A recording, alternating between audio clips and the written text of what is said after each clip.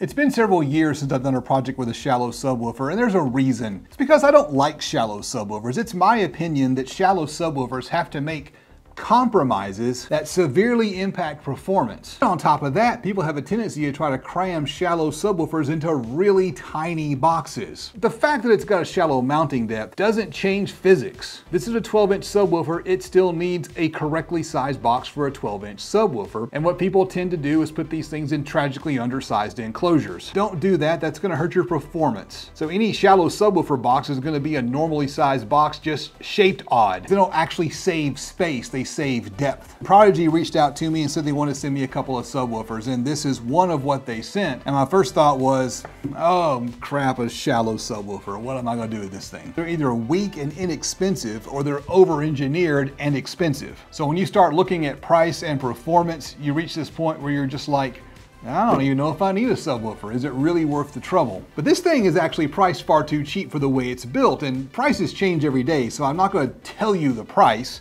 because you might be watching this video next week or next year. But I'll give you a link down in the video description. There'll be an affiliate link to Sparked Innovations, and there's a discount code down there as well. You punch in my coupon code DIY, and you can get an additional discount on this thing from Sparked Innovations. Enough yapping, let's design an enclosure. Popping over to the computer, I've gone ahead and dropped the TS parameters into WinISD, and I'm going to show you how this shallow subwoofer models in WinISD. I decided to go with a 1.5 cubic foot box, not because that's the best size box, but because if you're going to build a shallow subwoofer, it's got to go in a small box. I've gone with a tuning frequency of 36 Hertz. And what happens with any subwoofer, as you increase the box size, this green line right over here is going to go up. So you get more output with a bigger box. So you could get louder with a 2 cubic foot box, but when you consider you're trying to keep this box thin, you run into practical limitations. And I'll show you what I mean, because even though I'm keeping the box really thin, the box is going to turn out kind of big. Let's bring it back down to 1.5 cubic feet. As you tune lower, the green line right down here where it crosses the red line, that's the F3 point. That F3 gets lower as you tune lower. But you'll also notice that hump around 30 or 40 Hertz is going to get smaller. So that's the idea. We're trying to balance out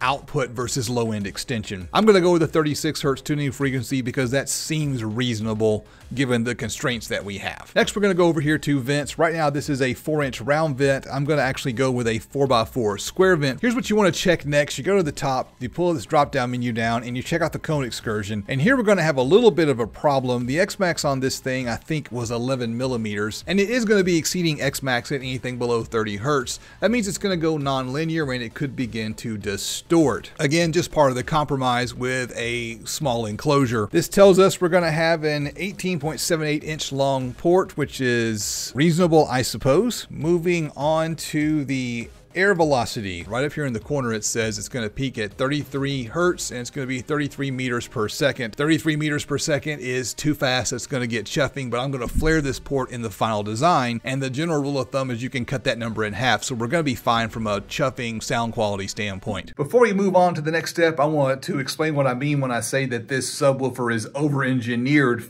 especially over-engineered for its price point. These are both from Prodigy Audio, and this is the NB2. This is the 12-inch version. It is their entry-level subwoofer. And right here beside it, I've got one of their shallow subwoofers. Look how thin that sucker is. It is also a 12-inch subwoofer, and it is definitely shallow. Now, I was really shocked when I opened this subwoofer up because I looked online and looked at the specs and the prices. Based on the price, I was expecting something less interesting. What I got instead was a subwoofer that really looks like a much more expensive subwoofer. So let's flip it over to the back and check it out. It is a stamped steel basket. And what you'll notice about the basket is it's not set up like a traditional subwoofer. Your traditional subwoofer is like, well, like this traditional subwoofer right here. This is how most subwoofers look. It's a cone. This part right here is the basket. Some people will call it the frame. And inside of the basket, there's this thing down here called the spider. That's the part of the suspension of the subwoofer. So the cone and the spider mount to the frame. Then the magnet, people call this the motor,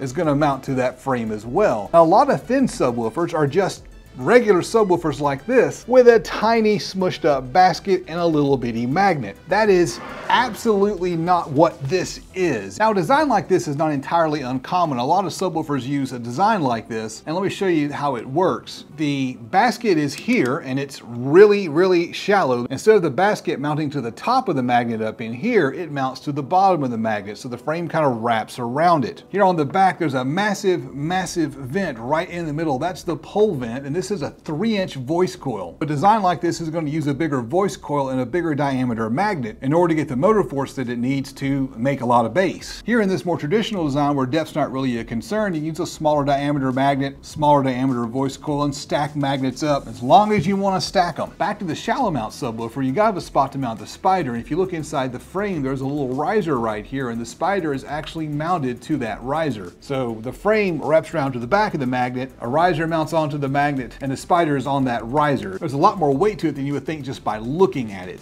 So let me grab the scale and show you what I mean. So this is the ND2. I'm getting 14 pounds and a couple of ounces. 14.2, 14.3. As I move the thing around, it changes. So let's take that and put it aside, and let's grab the shallow sub.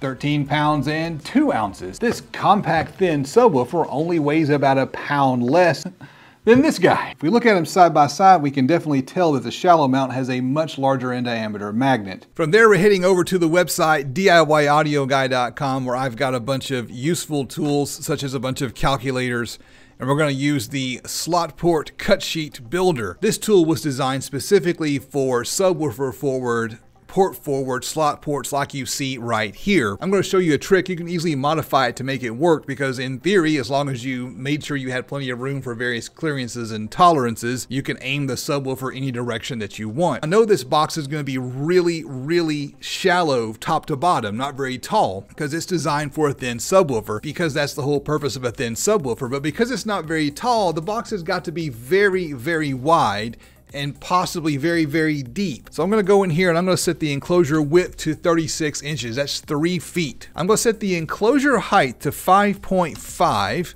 And I've done a little bit of math, and that's going to give me enough room for 3/4 inch material on the top and the bottom of the box, and have 4 inches of height inside of the box, so there's just enough clearance for this thin subwoofer. Maximum allowed depth, I'm going to plug in 26. That's going to be like the front to back, even though the woofer's firing down. And the port width is going to be 4 inches. I'm shooting for a 4-inch by 4-inch port. I did a little bit of planning ahead of time before I used the calculator. Net internal airspace, we're going to need 1.5 cubic feet. And then there's the subwoofer displacement. The manufacturer says this sub displaces 0.1 cubic feet, but I'm going to add a little bit of extra displacement on top of that to make it for the fact that I plan on rounding off all my corners. I've got some advanced tools that I can use to make boxes with round corners, and I'm going to do that because I think they look better, and I've got the tools, may as well do it. So we're going to go here and we're going to type 0.15. Tuning frequency, 36 hertz. Here's the trick to use this as a downfiring ported enclosure builder. Do not hit the double baffle, because the baffle is actually firing down, and this will put the baffle on the same side of the box as the port. We'll set the subwoofer mounting depth, that is front to back, to 1 inch, just to have a number to put in, and the cutout to 1 inch. Number of subs to 1, and the outside diameter of the subs to 2. And we'll choose the no router cut list. I'm doing it this way because I know I'll have adequate clearance, because I've already done some background math. So I know I can kind of finagle this to work. I hit generate cut list, and it gives me a 36-inch wide enclosure that's going to be front to back 25 inches and then 5.5 inches tall. It's actually going to be a bit taller than that because I got to put some feet underneath the enclosure because the subwoofer's firing down, and it's going to give me a cut list. And when ISD said my port wall needed to be a little bit longer, this is saying 16.25. Why the discrepancy? Why did my calculations come back shorter? This is a slot port enclosure. The port's going to share a wall with one of the sides of the enclosure. When you do that, you've got to make an additional end correction, and that end correction is going to be about 2 inches. Here's a mock-up what that's going to look like in SketchUp. Zooming in, checking out the port, 4 inches wide, 4 inches tall. This port wall right here is 16.25 inches. When you include the baffle, it's going to be 17 inches. The effective length is going to be 19 inches. When ISD said it needs to be 18.78, so we are rounding up to 19 inches. So we'll tune just a smidge lower to 36 hertz. When I get done filming, I'm going to upload some plans to my website. Those plans are going to include a regular rectangular version of this box, plus plans for a CNC cut version with rounded off off corners. I want to recess the subwoofer into the enclosure, and to do that I need to cut out an oversized hole in the bottom of the enclosure. The total outside diameter of the subwoofer is 12.25. I'm going to make it a little bit bigger than that to give some wiggle room. So I'm going to make the radius 6.25, and that'll give us a 12.5 inch cutout, and you just use the push-pull tool in SketchUp to push that out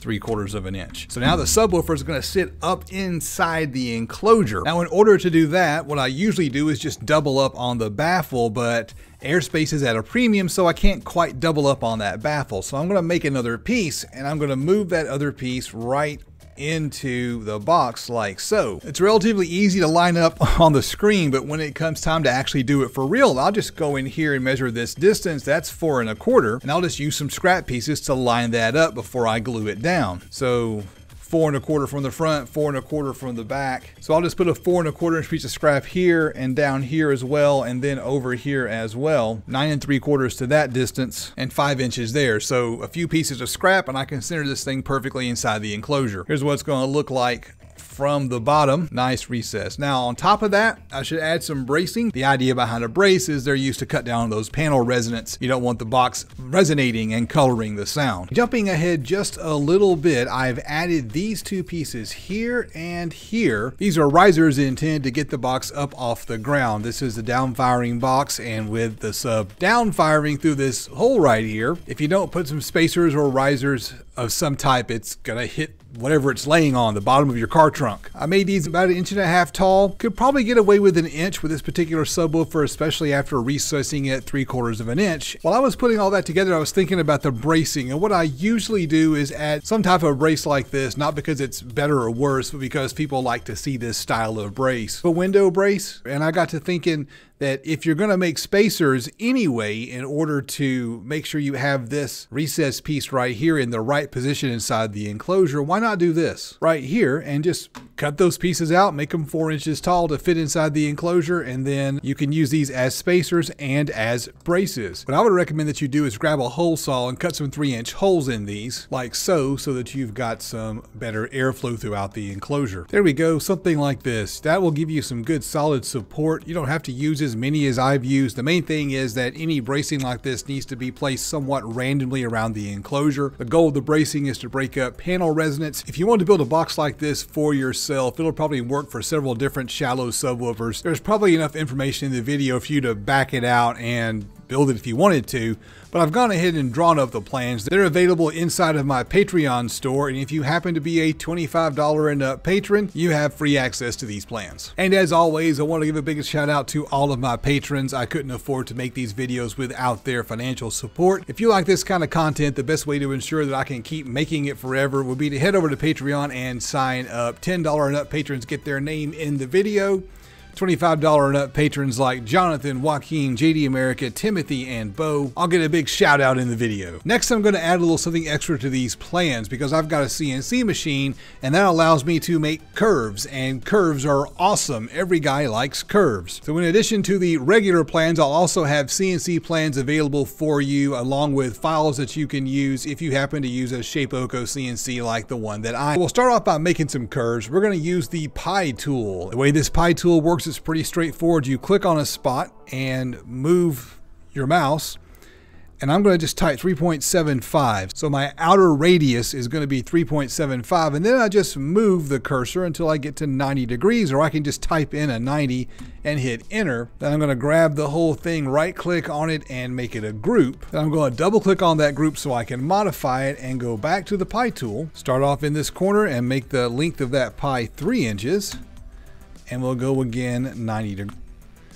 And then using the push-pull tool, push it down to 4 inches. And now what that gives us is a 3/4 inch thick arc that has a 3.75 inch outer radius and a 3 inch inner radius. I like doing it this way because it gives me the ability to grab these corners and move these corners wherever I need them. So in this case, I'll put a corner right there. And now I can take these sides, double click on them, then use the push-pull tool to join these sides up to these curves. Is there more than one way to do this? Absolutely. Is there a better way to do it? I have no idea. This is just the way I like to do it. Now it's just a matter of lather, rinse, repeat, and do all the other ones. Here's what that looks like after I've made all the curves. I've got a curved port here as well, and I've curved the risers. The goal here is to make something that looks like it wasn't designed in Minecraft. What I think would look really good is if I made the top out of a piece of birch plywood and then maybe used a laser or the CNC to etch a logo, either my logo or the Prodigy logo, into the top of the enclosure. I'll show you how to make that logo and use the CNC software to design this on the next adventure.